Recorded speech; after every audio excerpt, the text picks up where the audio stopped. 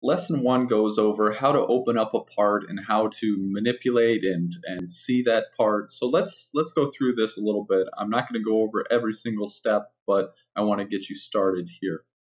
So on Moodle, I have actually put all the exercise files. So if you go to the Moodle webpage here, under Creo assignments, there's Creo tutorial part files. So I'm going to click that, and then I'm going to go to the very bottom and I'm going to download this folder. So if I download the folder, what's going to happen is it's all going to be put in a zip file, and I'll open that zip file up after it downloads. And here are all the files. I'm going to extract all these files from the zip. The zip file combines a bunch of files together into a single file. I'm going to now unpack all of those by clicking extract all here. And where do I want to put those? Well, I want to put those in my working directory, so I'll click browse, and down at the bottom here I have my H drive, and I was working in lesson 1. Let's see, where is that at? Lesson 1. And this is the folder I want to put all the files. So I'll say select folder, and then I'll extract all of those. So it's going to take a moment to extract all those, and now they're all in that folder, and I can close these windows if I want. And now let's go back to Creo here. So I have Creo up and running, and I have my working directory set to that folder here, lesson 1. And I can just select open.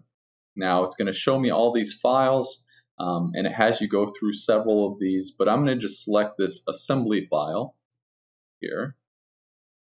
And with this file open, hopefully everyone has a 3-button mouse here.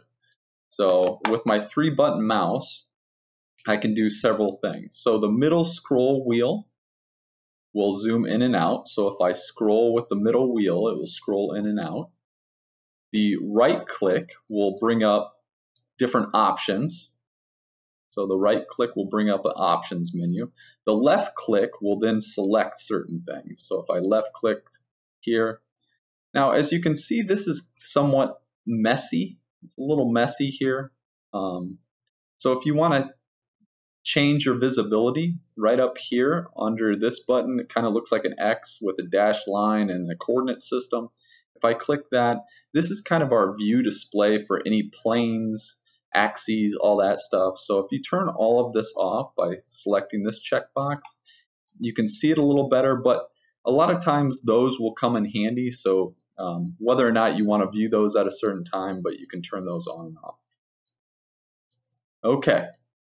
So rotating a part, if you want to rotate, a lot of it comes down to the middle wheel here. So zooming in and out, we do the middle scroll on the wheel.